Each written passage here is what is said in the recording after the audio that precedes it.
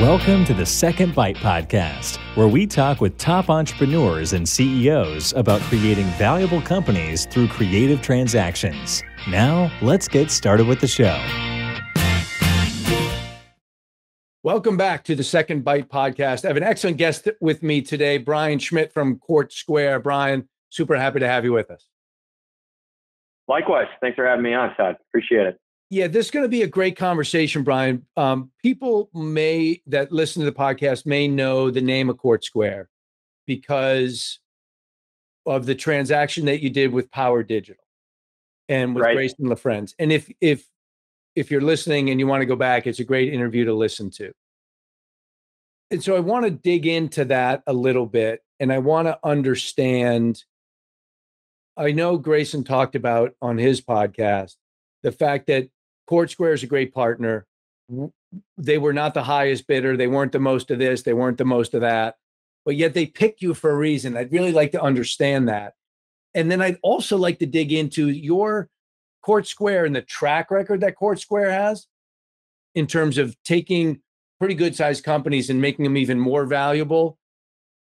You have a long track record of accomplishing that. I'd like to understand for all of our listeners a little bit more about how that happens on such a consistent basis at Court Square. So from that standpoint, first, let me thank our sponsors are the people at E. Cohen.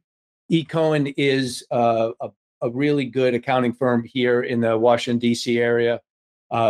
They have helped me and worked with a lot of my clients in terms of preparing them with a financial workbook that's GAAP compliant, that's accrued properly, and on and on.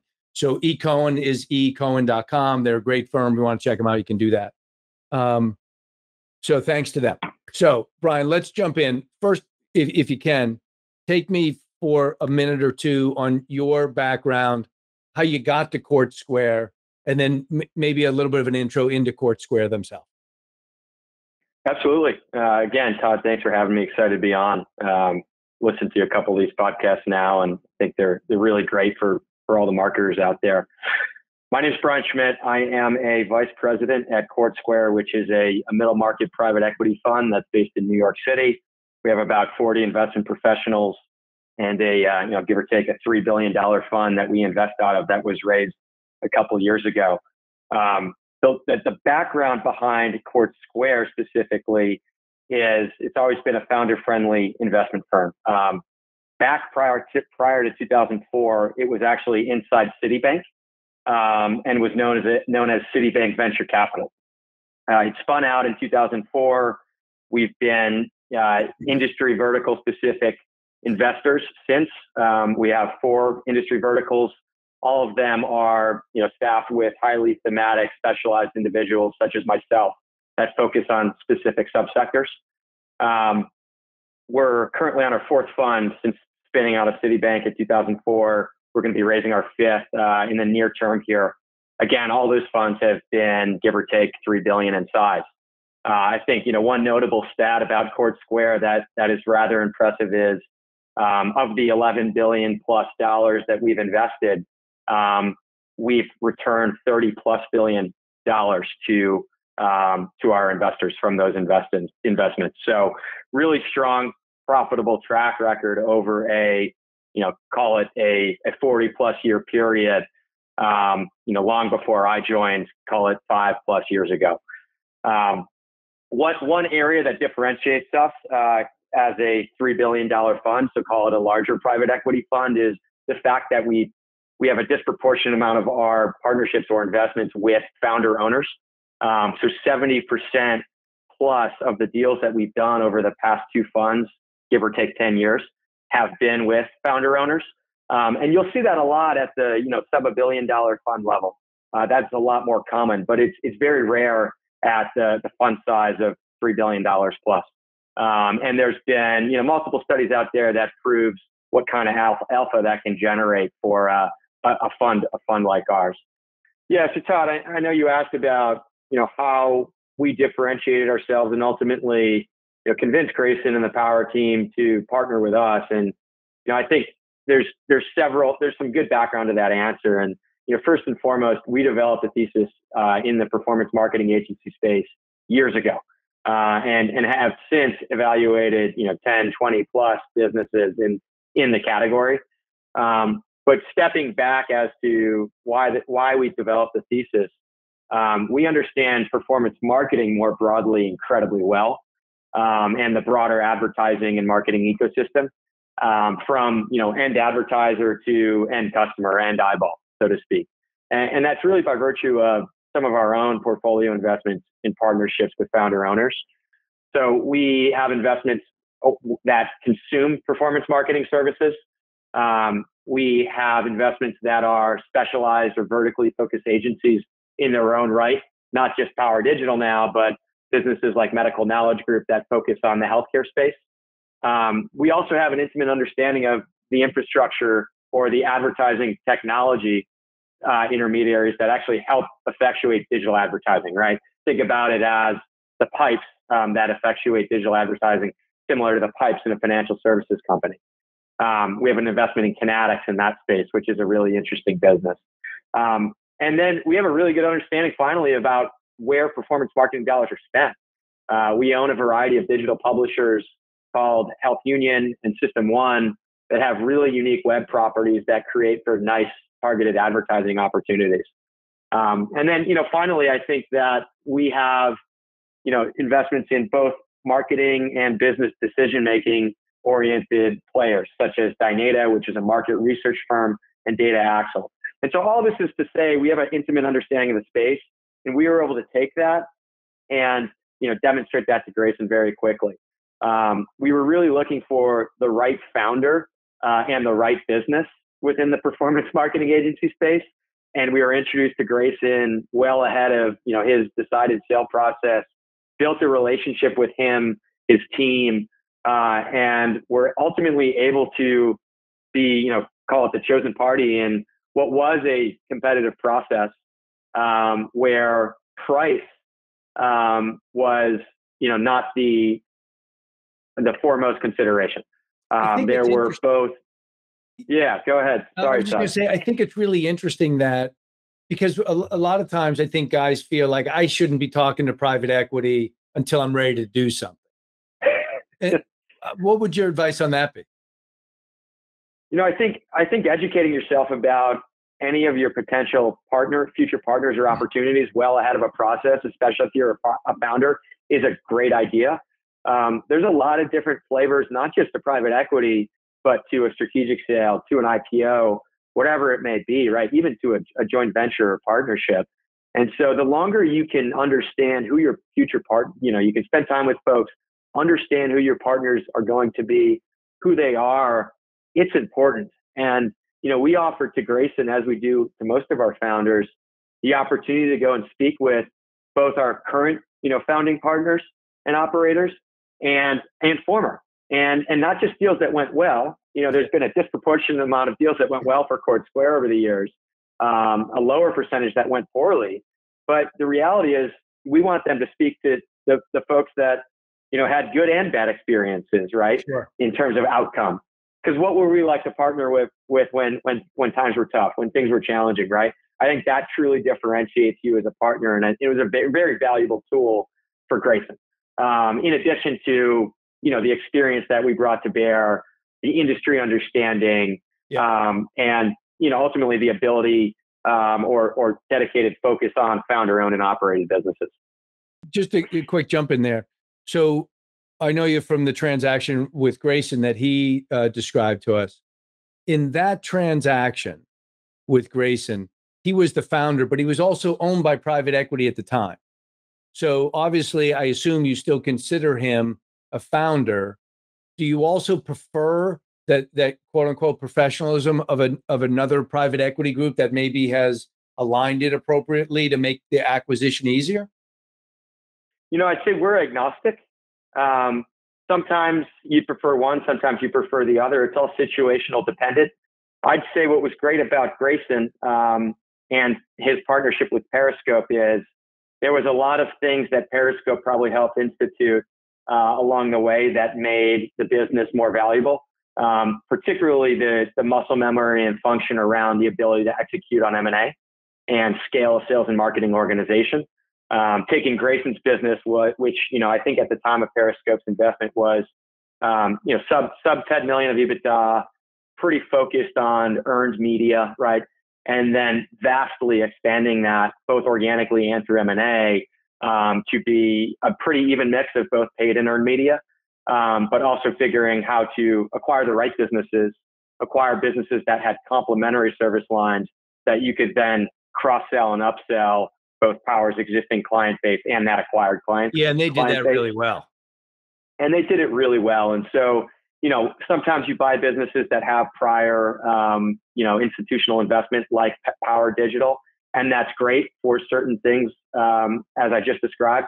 Sometimes you meet a business that's completely bootstrapped, right? And we have plenty of those investments in our portfolio as well that have built that infrastructure out themselves. It's really just a matter of what specific business, what's the right business, what's the right founder to partner with. Is it fair to think in my mind that you guys kind of have a checklist, if you will, that says, obviously we need a good product offering, great customers, but we need to see these other things, and is capability to integrate M&A and a robust sales team, are those two key offerings, and are there others you would add to that? Yeah, those are critical. I think that the cornerstones of what we look for when we invest in businesses is first and foremost, looking for that right partner, and oftentimes that's the founder, and then looking for profitable growth. Right? You kind of start there, and then you can go into some of those specific categories as you mentioned, strong sales and demand function, right? Ability to integrate M&A. All those things are incredibly important, and we look for. I think. It's rare to find a business like Power that is as robust of a team, robust of infrastructure, right? Having evaluated probably 20 plus performance marketing agencies over the past 4 years, I can tell you that Power's, one of a handful, if not the most unique that we've evaluated. And so, when you find something like that and there's a partnership dynamic between you and Grayson and the broader team that really clicks, it's something that you have to chase after. And what did you notice about obviously their revenue growth and EBITDA growth was great, but there was, especially having evaluated so many, what about them was so attractive? Yeah, look, again, going back to the founder, owner, operator partnerships that we have, right? And then focusing on profitable growth. After that, you jump into a couple different things. Grayson and the team are very entrepreneurial, right? They also rolled meaningful equity into the transaction. And that is very indicative of what they believed the future prospects of the business held. And that creates... What I'm to ask, and don't tell me about Grayson, but when you see a significant roll forward as a percentage, what is that of the deal? I can't specify on the specific percentage, but it's meaningful both in the way of percentage and dollars. And what I'll tell you is, it wasn't just Grayson, the founder CEO. It went down, multiple layers within the management team, and every single manager rolled that same percentage. Really? And that's incredibly valuable. And we have not seen this deep of a role and participation in many of our other deals. And so that just tells you that everyone's very much aligned for the future and believes in what Power can continue to perform and become an even better business than it is today. So a $3 billion fund, for what we're used to talking to people on this podcast, is significant. Where do you guys have a cutoff in terms of the minimum EBITDA number, and what's kind of the sweet spot that you're most comfortable with? Yeah, and so I'll take that in two parts. I think the first part is our platform investments, which we typically have 15 to 20 platform investments across a $3 billion fund. And so, we'll write an equity check as low as $75 million, up to $500-600 million. The sweet spot really for us is, call it that 150 to 250 type of equity check range. And that kind of gets you to 12 to 20 platform deals in a fund. Now, we also hold back a portion of that $3 billion, Todd, for M&A, to perform add-ons for those platform companies. And so, we put a certain amount of upfront capital into Power, but we're certainly looking to be acquisitive for Power Digital. And some of that, some of those acquisitions down the line may be partially funded with debt, but also funded with new equity that we would put into the business to, help bolster a service, bolster or accelerate a service offering, for example. Right. So that's a bit of background. So if I were to back into it a little bit, you're going to put debt on in addition to your equity, right? So Correct. Roughly, so let's just say you write a check for $100 million of equity. There's another 150 million of debt or 100 million of debt. Yeah, maybe to use round numbers, hypothetically, you have a $100 million deal. You'd fund 40, 50 million of that with debt and the remainder with equity. In today's environment where valuation multiples are seemingly stretched, and by the way, we're recording this in July of 2022, so don't quote me if valuation multiples continue to compress as they have over the past few months. But I'd say valuation multiples for platforms in the performance marketing space are typically much higher, mid to high teens in some cases, right? And so maybe you're funding a 15 times deal, for example, right? Maybe you're funding five times of that with debt and 10 times of that with equity. So meaningful equity cushion. And these are all profitable businesses. We're profitable, growth-oriented investors. And so they actually have the capacity to take on debt, unlike, many of these startup-oriented businesses or venture capital-backed businesses that are generating revenue but are not yet profitable. And so we're always very prudent in how we use debt as essentially a lever to accelerate or supercharge your returns. But we're going to do it prudently, and we're never looking to over-lever businesses. And especially in today's environment where multiples are where they are, debt is less meaningful than maybe it used to be in the heyday of private equity in the 80s and 90s. Right.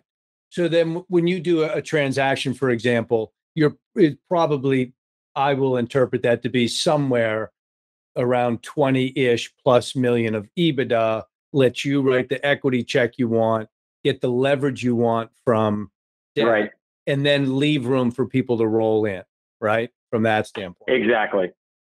However, when you start to think about tuck-ins, right, to add capability set, certainly doesn't need to be 20 or 25 million bucks. Could be, I would imagine, much lower. If there was a unique capability set, maybe it's as low as 2 or 3. And if it's bolting on more capability that you already have, maybe it's 5 or 6. Is that about right? Yeah, that's right. Look, I think, we'll definitely stretch as low as 2 or 3. And I think just given the scale of Power Digital, which, this has been made known by Grayson, we're call it 30 million plus of EBITDA today. And so the deals we're looking to do from an M&A perspective are going to be bigger going forward, just because we've grown as a company. And so, yeah, we'll stretch down to 2 or 3, especially if there's a great service line that can accelerate some of our organic efforts. But, we're realistically looking for deals a little bit bigger nowadays, just given how we've grown. Yeah. So give me some insight for the guys that will, or women that will be listening to this, who are 2 or 3 million of EBITDA. And for whatever reason, they don't tuck into Power Digital or Court Square. If there was 1 or 2 areas for them to focus on to add, because if you're at 2 or 3 million, you've built a successful business. Now, if you want to take it to the next level, what should they be focused on to help them to get there? And is it easier to do it with a smaller private equity partner? Yeah, I think there's a real delineation in the space between platforms and, businesses that end up selling. It's really hard to scale your business beyond 5-ish million of EBITDA. And we've seen that time and time again in this space. And a large reason behind that is it's a people-driven business, right? And if you lose your people, yeah, there's tech-enabled natures to a lot of this business. But if you lose your people, you're going to have a hard time growing, right? And sometimes you have a specific service line offering that you're really good at. Maybe it's email, maybe it's paid search, right? But expanding into a different category becomes really hard to do organically.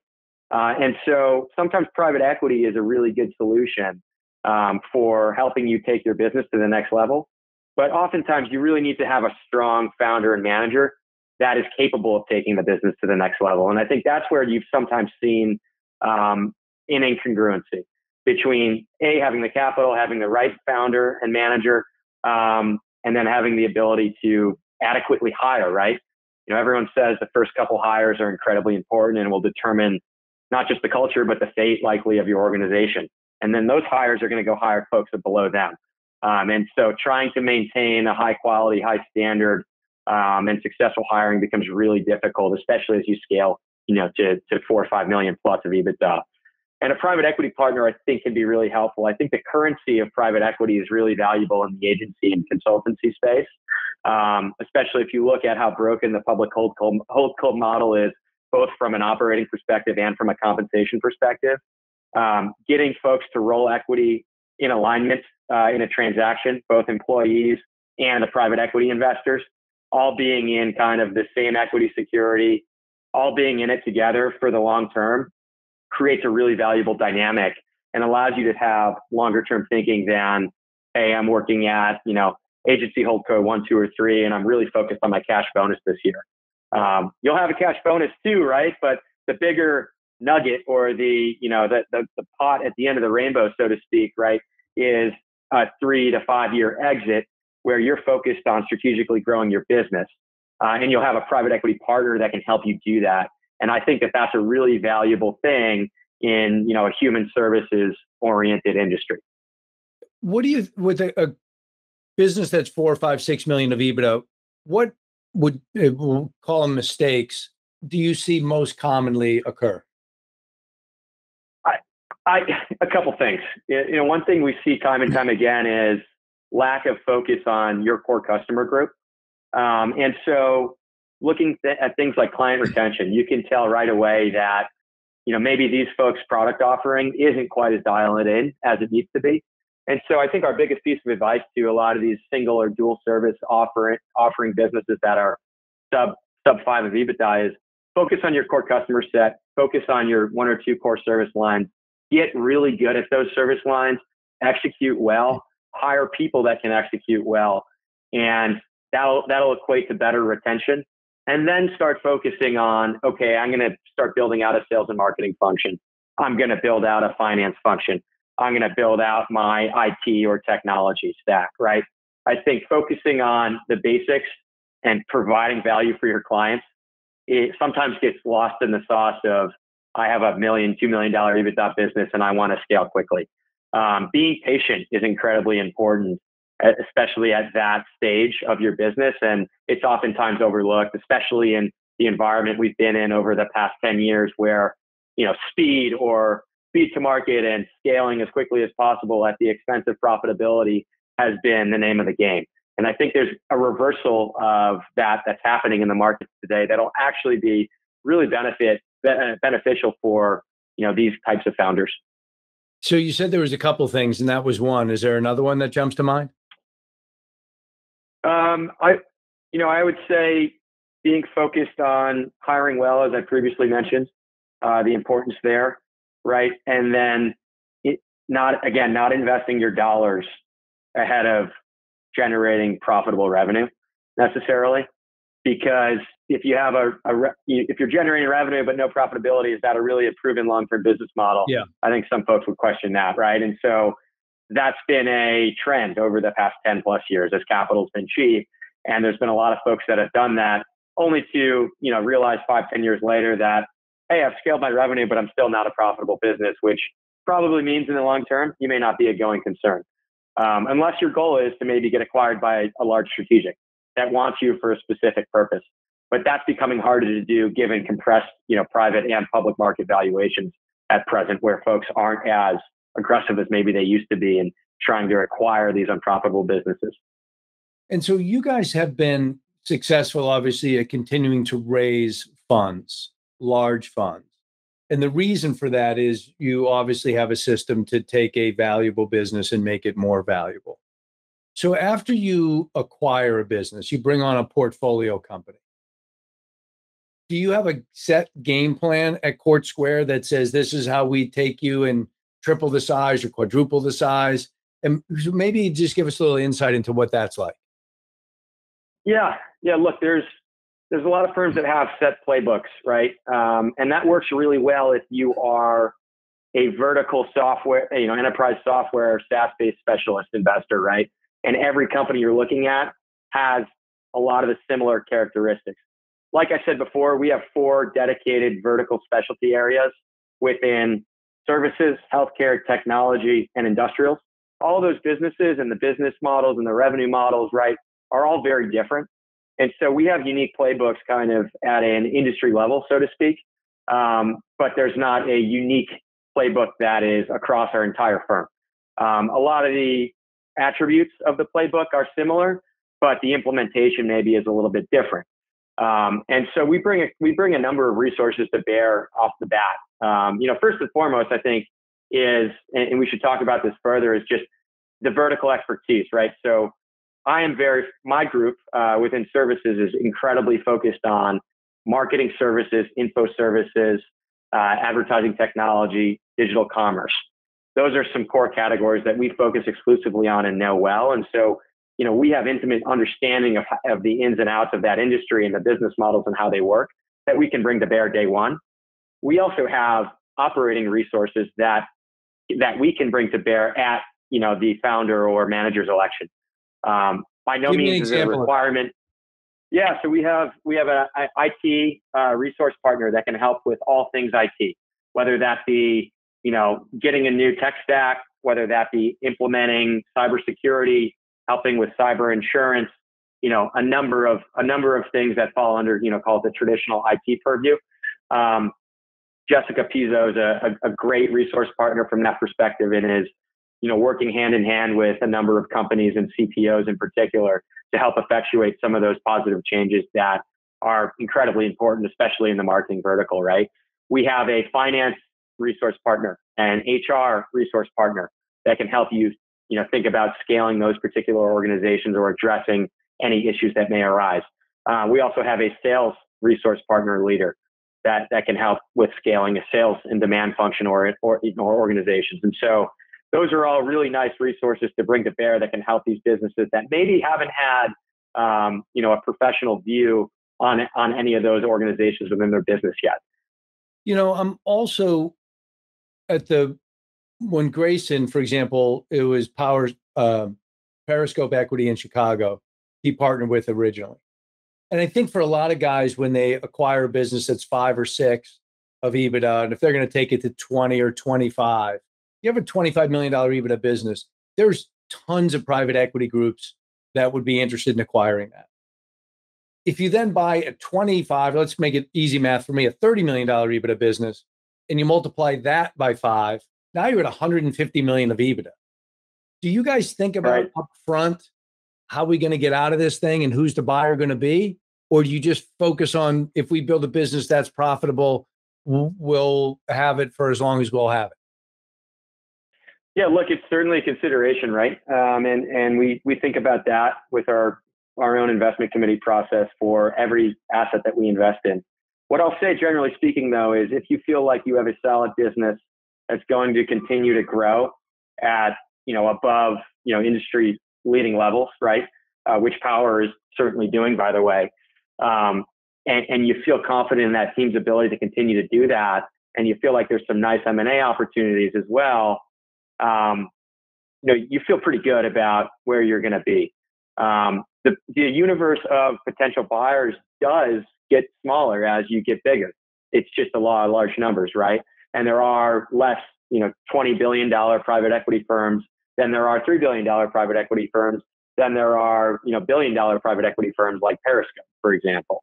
And so you do need to think about that, but there's also other avenues, right? There's an IPO avenue, which I think is a real possibility if you look at some of both the digital transformation assets and the, call it more performance marketing oriented tech forward players like an S4 that have gone public and trade at pretty nice multiples, or at least did until the recent market downturn. And so I think there'll be more proof points, especially in the public markets over the next 3 to 5 years of dedicated, performance-oriented, tech-forward agencies in the marketplace that will be, highly traded, high multiple businesses. And so you'll have a variety of paths. But yes, your addressable universe does shrink. But we're really focused on continuing to grow like we have, expanding our service line offering, and doing, valuable accretive M&A that makes sense for the business. And I think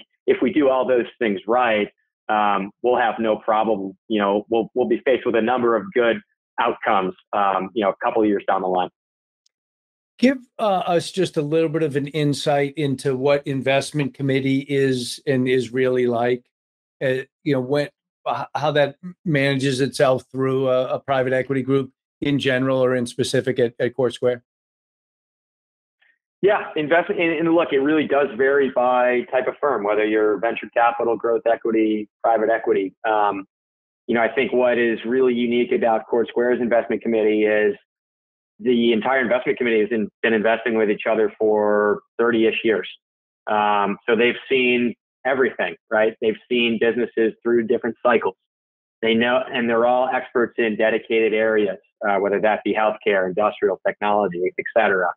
And so it's a really smart group of individuals that is able to identify, the key thematic theses and potential risks of businesses very quickly.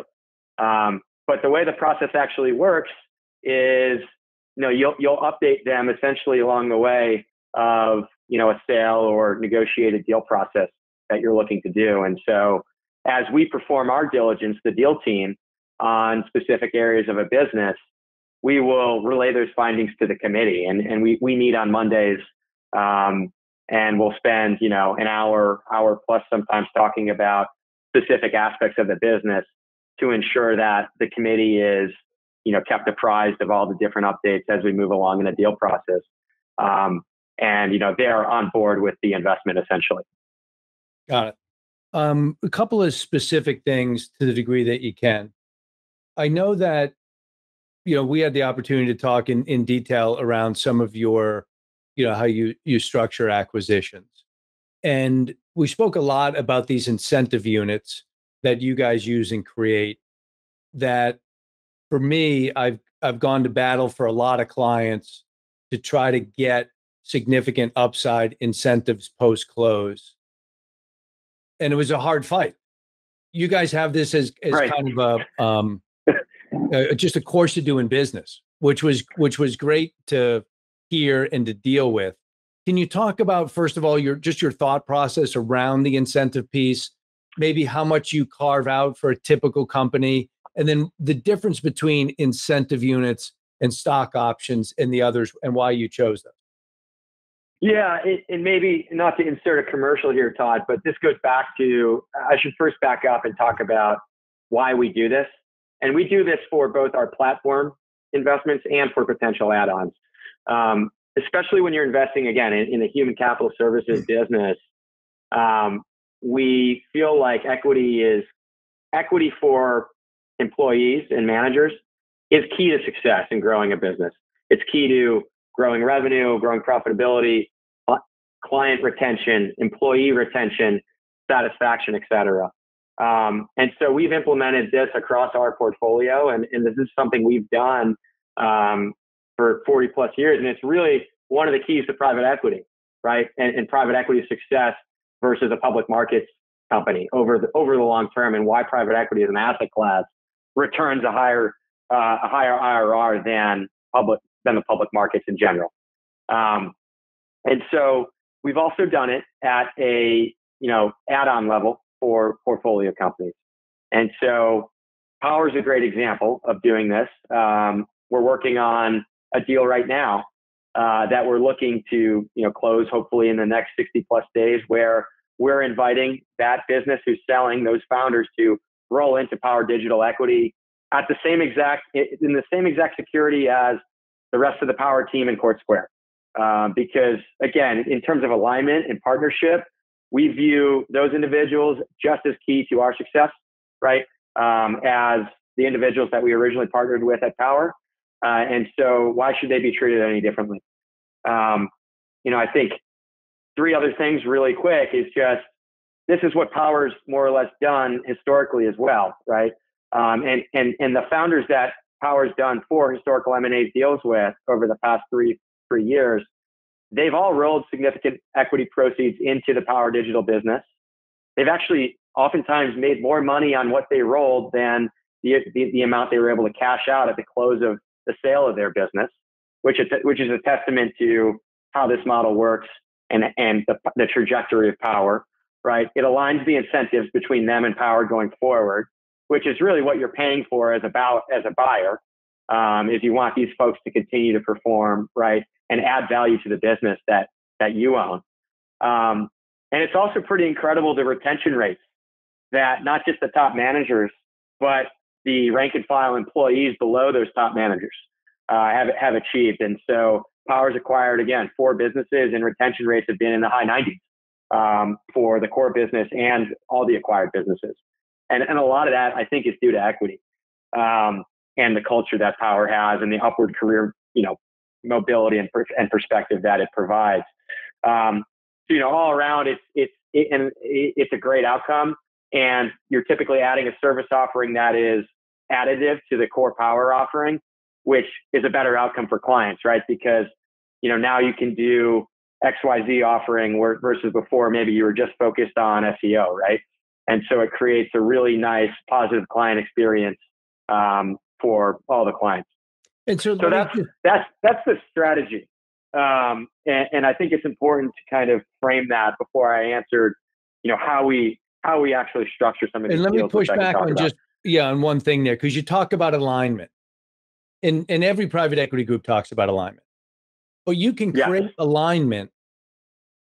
You're giving the identical security that you guys have and that your platform company has, right? You're giving the identical. My pushback would be, I don't think you have to do that. You could give an acquisition, excuse me, 75 or 80%. And that would still be alignment. And yet you guys don't do that. In the conversation we had, it felt like you were giving more than you needed to. Would you agree with that or not? Look, I think when we find businesses, we are specifically at Power at finding the right type of add-on. We want an individual that's going to be in it for the long haul, who's not just trying to sell and cash out proceeds. So sure, Todd, we could, but I think the way you structure these deals is, there's a reason that Power's been successful doing this. There's a reason CourtSquare's been successful with this equity plan over, a 30+ year history. And so, it's proven out as success. And so why change something that's not broken? And yeah, other private equity firms have maybe a little bit of a different strategy, but we think this complete and utter alignment creates the most value and allows you all to sleep at night and be chasing after the same goal. And so that manifests itself in your incentive units. Can you describe that a little bit? Yes. So what I was just describing really was equity roll, which would be, hey, we're going to do a deal with you. You're going to roll some of your proceeds from your prior ownership in your business into Power Digital, hypothetically. But in certain circumstances, we're also really interested in providing, go forward performance incentive units, which are pretty similar to options, except that they are tax efficient, right? You can typically get capital gains tax treatment depending on your jurisdiction. And why that's powerful is that's incremental juice that you're going to get as a specific individual or employee to motivate you going forward. So not only are you going to roll equity and be tied in from that perspective and be motivated to generate value going forward, but we're going to give you a sweetener on top because we believe in you. We want you to lead XYZ function at Power, right? And we are all aligned and in this together. And so we do that across all of our investments. And it's essentially, diluting CourtSquare and the initial equity owners for the benefit of the employees. And you guys create a pool there. That pool is typically what % of the overall company? It really varies on the business, Todd. But it's meaningful, and it's typically intended to go very deep. in the employee base. And so, that's something that I think you're starting to see private equity firms do to a larger degree than they had historically. But that is effectively what's going on, and it's all contingent on future growth of the business, future value, right? Because again, these are structured to say you are going to be rewarded for your future endeavors, right? And the future growth that you help create for the business. And you will be handsomely rewarded if that growth does occur, right? Yeah. And then you find people are pulling a little bit harder. They're staying a little bit longer. They're a little bit more focused, and the upside reward. You guys have a long history of making large distributions in your incentive units on transaction exit, I assume. Yes, that's right. That's exactly right. And it's worked incredibly well, as evidenced by, some of the returns that I mentioned that Court Square has been lucky to achieve over, the past 30 plus years. Yeah. My guess is it's not as much luck as it is, the factors that you've gone through, which have been, super helpful. It's just getting a little bit more insight into the kind of the multi-layers that are in private equity. But if you can take a really good private equity group and understand some of these little mechanisms that are so critical into your long-term success. Yeah. Look, I think and the history behind that at Court Square, which is a little bit interesting, is being inside Citibank. We were known as Citibank Venture Capital. We were much more venture capital oriented, at least in terms of our deal velocity, where we would sometimes do, and this is long before I joined, but we would sometimes do 50 deals in a year. And so what does that mean? That means we really need to back managers that we believe in, that can scale the business. Because again, I'm an investor. I'm not a manager, Todd. I can help you grow your business strategically, but I don't know how to operate a business. And frankly, I don't really want to operate a business, right? I want to support a great founder who can operate their business themselves. And so what you need to do is find a way to, add that extra incentive for that founder or operator to go above and beyond, right? And that's exactly what, call it this equity incentive provides that individual to do. Well, it was interesting because when I did the episode with Grayson, and you see such a dynamic guy that's built such a successful business, and he talked about Court Square and here's why we picked him, and we picked him over others for these reasons. I was just really curious as to why you would make that selection. And I think from this 45 minutes together, that has become very apparent. So it was great for you to share like you did, Brian. I appreciate that. It'll be great to watch the success of Power as it happens over the next few years. So I will wish you well with that and with other investments. Yeah. And I'll thank you very much for spending your time here. Brian Schmidt, people can find you if need be on LinkedIn. Also, your contact information will be in the show notes. So, people can get this podcast wherever they listen to podcasts. But if you go to secondbitepodcast.com, you can find the show notes there and connections to Brian, and you can find Grayson's interview and interviews with others as well. So, Brian, you were a tremendous guest. Thanks so much for spending time with us. Yeah, absolutely. Likewise. Look forward to being on again, Todd. And, we'll speak soon. Sounds great. Thanks for listening to the Second Bite Podcast. We'll see you again next time, and be sure to click subscribe to get future episodes.